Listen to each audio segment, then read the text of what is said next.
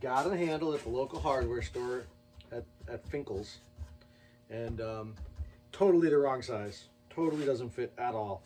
So I'm going to shave it down a little bit, and we're going to see if I can make it fit.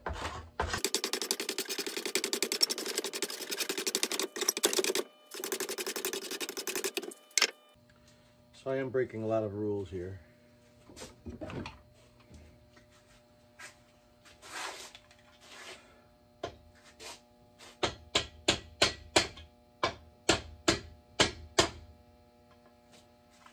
Look at all that space up there. That's not good. I don't know how I'm going to fix that. I want it to come down and sit lower. So I'm trying to shave away as much of this axe head as I can. I don't think it's going to matter how much I shave away. It's never going to sit in there the way I want it to. I want it to sit like that. I'd have to go so deep. I'd have to go all the way down to the knuckle. I guess I might as well try.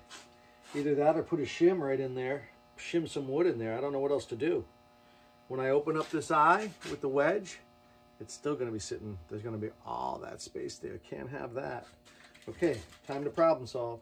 So again, breaking all the rules. This is where we are right now. Check that out. I got a nice curl on the bottom. So the bottom is a good fit. But then the top is crap. Big giant gap there that I'm not going to be able to fill in. There's no way, no matter how deep I go, I'm not going to be able to fill that in. So I'm going to take this shim and I'm going to trim it, and then I'm going to use this shim and I'm going to shim the front. Totally wrong, but let's see what happens. Let's see how horrible it is. So shim's in. Now I got to drive it in. Drive that shim in. I think I'm going to use the rubber mallet. I think I'm supposed to use wood for this. Or maybe I will.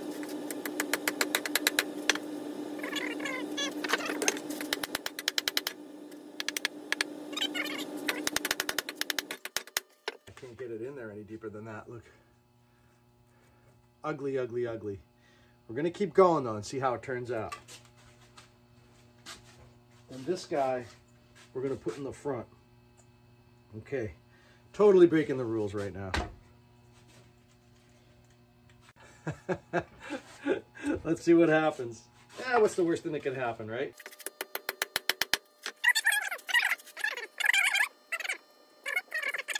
Don't tell anybody. This is the ugliest axe for head rehang ever.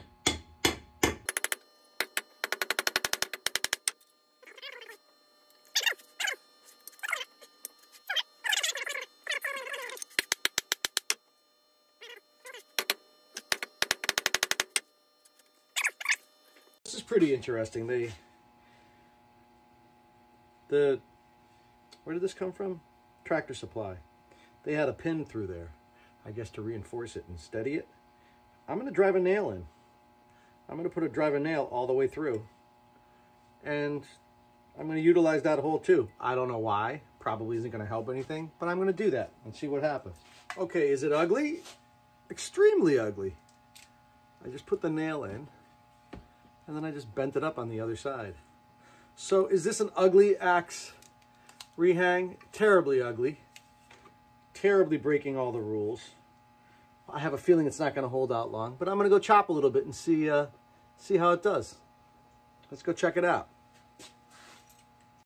So the old axe handle, crack that sucker. New axe handle. This one's fatter, this one's definitely thinner. And I didn't take they've got like a lacquer finish on this I didn't take off yet. Whoa. Whoa. So we're gonna do a little chopping with it. We're gonna see how it works. I'm not real optimistic. We're gonna try and finish what we started a long time ago.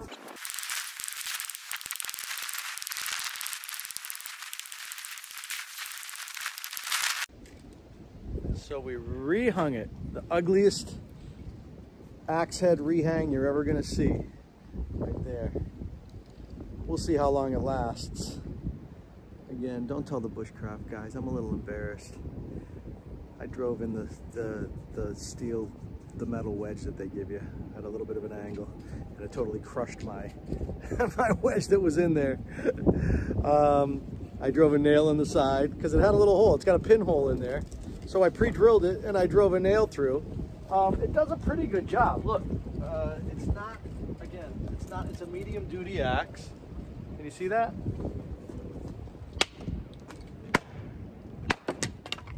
You know, it's not terrible. It's not a terrible axe. I was using it for this before I broke it, trying to chop a log. I was using it for splitting.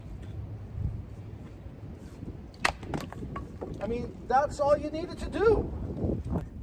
This might be just beyond its pay grade here, but it works. So, the ugly axe, the boys axe rehang, $21. The handle cost more than the original axe, but I just wanted to see if I could do it. And it doesn't really, I can't really get a super sharp edge on this, but if I'm using it primarily for splitting, that's okay. That works.